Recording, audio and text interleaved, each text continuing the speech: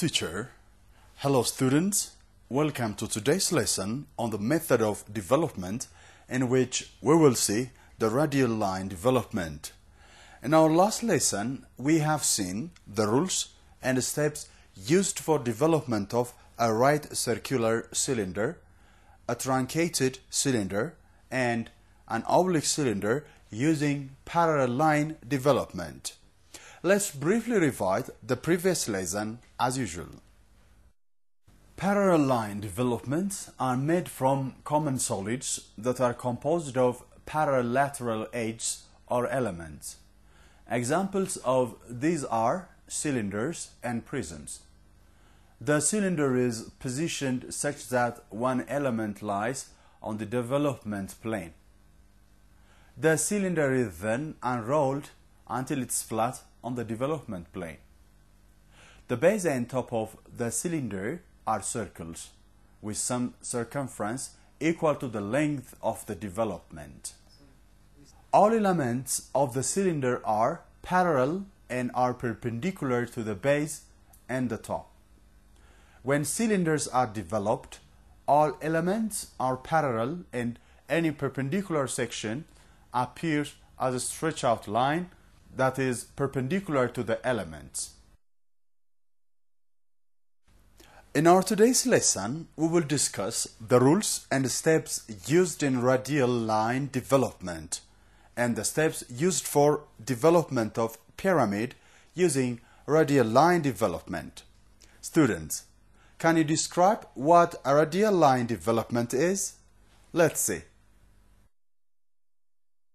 Radial line development is a pattern created by drawing the edges of an object radiating from a single point.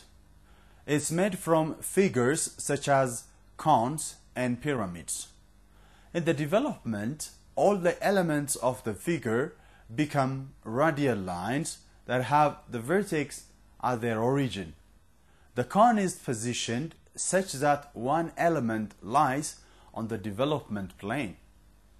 The cone is then unrolled until it's flat on the development plane. One end of all the elements is at the vertex of the cone. The other ends describe a curved line. The base of the cone is a circle with a circumference equal to the length of the curved line.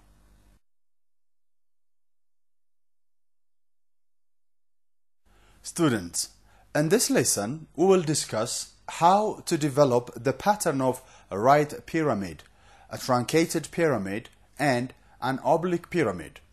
We use somewhat similar steps to develop the pattern of these pyramid types. Before we proceed to the first topic, let's discuss an important concept: through length.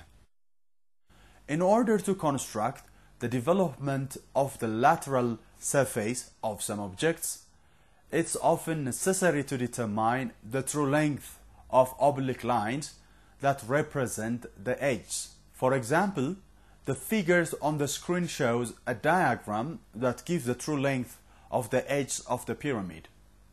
Each line representing the true length of an edge is the hypotenuse of a right triangle whose altitude is the altitude of the edge in the front view and whose base is equal to the length of the projection of the edge in the top view. The length of the top projections of the edge of the pyramid are laid off horizontally from the vertical line, which could have been drawn at any distance from the front view. Since all edges have the same attitude, this line is a common vertical leg for all the right triangles in the diagram. Well, students, now we will discuss the steps used for making the development of a right pyramid. Do you know what right pyramid is?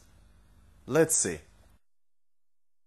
A right pyramid is a pyramid for which the apex lies directly above the centroid of the base.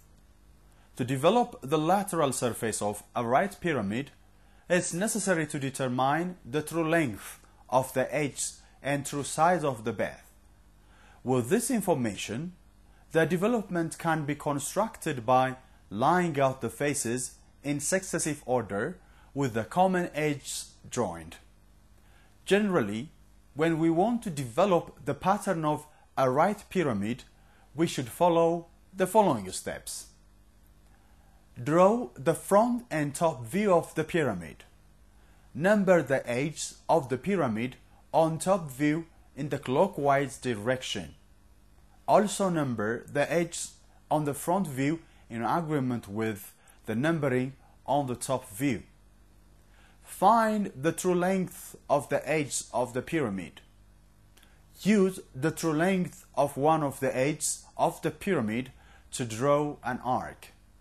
Use the true length of the sides of the base as ready to draw arcs that will intersect the arc drawn in step 4 at points 1, 2, 3, etc.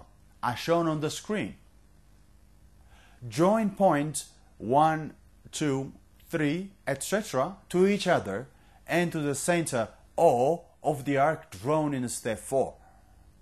Also, attach the base of the pyramid to complete the development.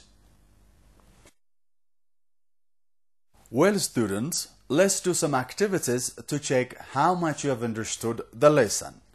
The views of a right pyramid are given on the screen.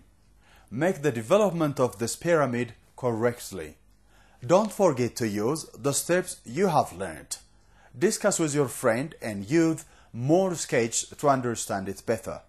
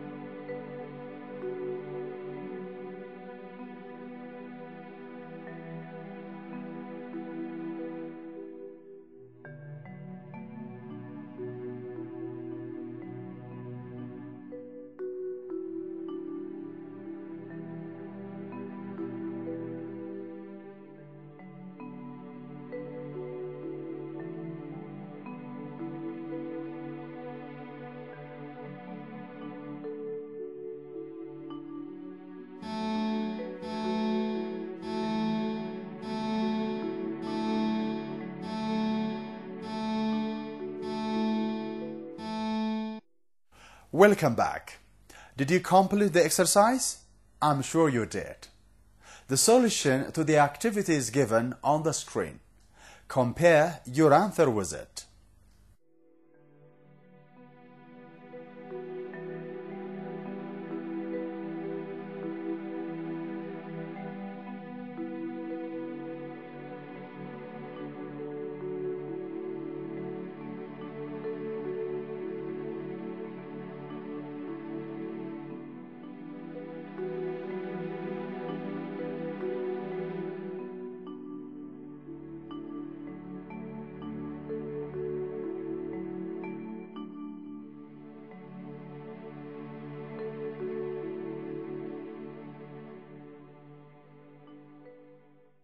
Students, how are you doing so far? I hope you are doing great. Next, we will discuss how to develop the pattern of truncated pyramid. Do you know what a truncated pyramid is? Let's see. A truncated pyramid is the result of cutting a pyramid by a plane inclined to the base and separating the part containing the apex. In order to develop the pattern of truncated pyramid, we should follow the following steps. Draw the front and top views of the truncated pyramid. Also, draw the auxiliary view of the inclined face. Number the edges of the pyramid on both the top and front views. Find the true length of all edges. Note that once the true length of the edge of the full pyramid has been found, the other points can be found by horizontally projecting the endpoints of the edges from the front view. With O as a center and OA as radius, draw an arc. Use the true length of the sides of the base at ready to draw arcs that will intersect the arc drawn in step 4 at points 1, 2, 3, etc. as shown on the screen. Join points 1, 2, 3, etc. to each other and to the center O of the arc drawn in step 4. Transfer the true length of the edge from the true length diagram to the development, locating 1 prime, 2 prime, 3 prime, etc. Join 1 prime, 2 prime, 3 prime, etc. with straight lines and attach the base face and the inclined face to complete the development. Well, students, let's practice what we have just learned by doing some activities. The views of a truncated pyramid are given on the screen. Make the development of this pyramid correctly. Don't forget to apply the steps you have learned as well as your sketching skills. Go ahead and do that now.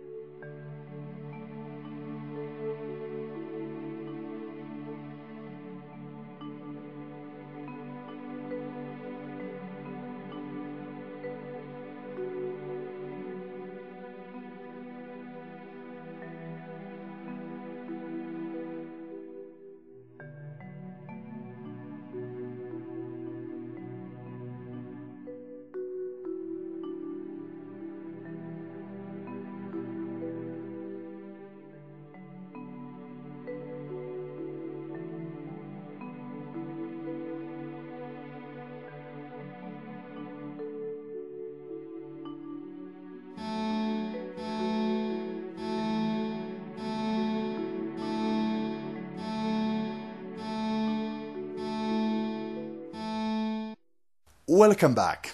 Did you make the development of the object correctly? Wonderful. The solution to the activity is given on your screen. Compare your answer with it.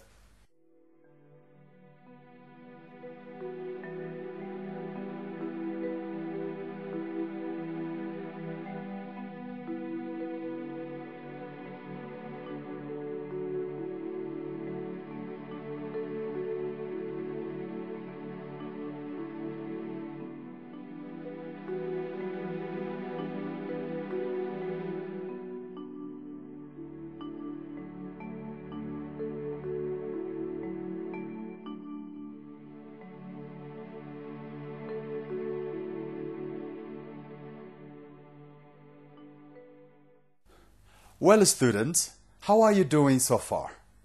I hope you are enjoying the lesson. Next, we will look at the development of an oblique pyramid. Do you know what an oblique pyramid is? Let's see. An oblique pyramid is a pyramid whose axis is inclined to the base plane. It can also be considered as a pyramid whose bases parallel to each other, but not aligned to each other.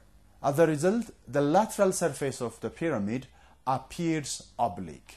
In order to develop the pattern of an oblique pyramid, we should follow the following steps. Draw the front and top views of the oblique pyramid. Number the edges of the pyramid on both the top and front view. Construct the true length diagram that shows the actual lengths of all edges. Draw line whose length is equal to the true length of edge O to 1. Then, with O as center and radius to be measured from the true length diagram, draw an arc. Adjust your compass to side 1 to 2 on the top view and draw another arc centered at 1 prime to intersect the first arc at 2 prime. In a similar manner, locating points 3 prime, 4 prime, 5 prime, etc.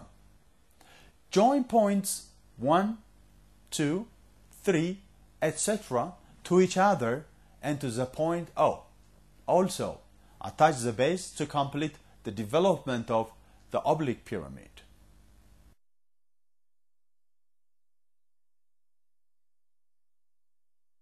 Well, are you ready for some practical activity? I hope you are. The views of an oblique pyramid are given on the screen. Make the development of this pyramid correctly. Don't forget to follow the steps you have learned. It's much better if you use your sketching skills to keep up with the time.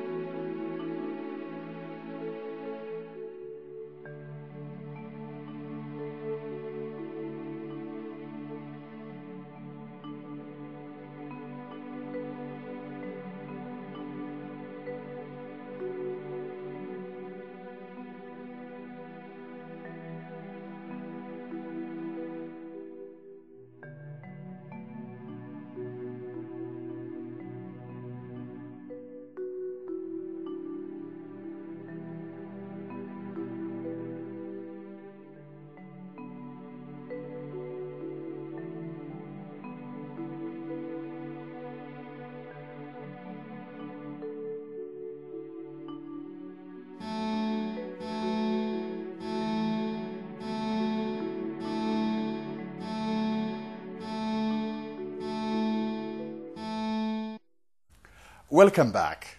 Did you complete the exercise? Excellent. The solution to the activity is given on the screen. Compare your answer with it.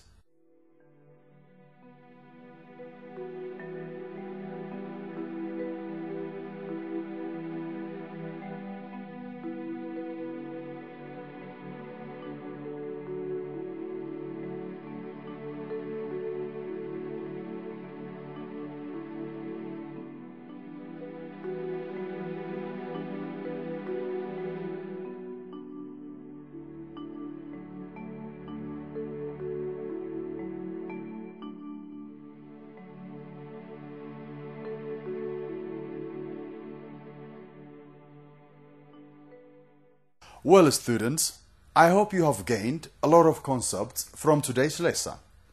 Before we come to the end of the program, let's summarize the main points.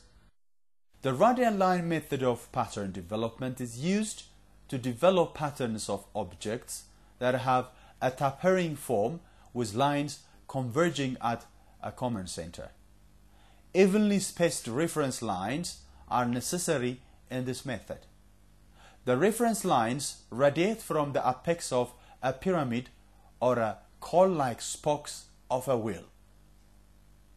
The reference lines are transferred from the front view to the development with the dividers. To develop the lateral surface of a right pyramid, it's necessary to determine the true length of the edges and the true size of the base. With this information, the development can be constructed by laying out the faces in successive order with the common edges joined. Students, I want you to copy the exercises from your textbook and keep on practicing. Teacher, please assist your students on their needs while they are practicing after the lesson. Well, we have come to the end of the program. I hope you have enjoyed learning the lesson as much as I have enjoyed teaching it. In our next lesson, we'll learn about the radial line development of cone. Until then, thank you, teacher, and thank you, students. Goodbye.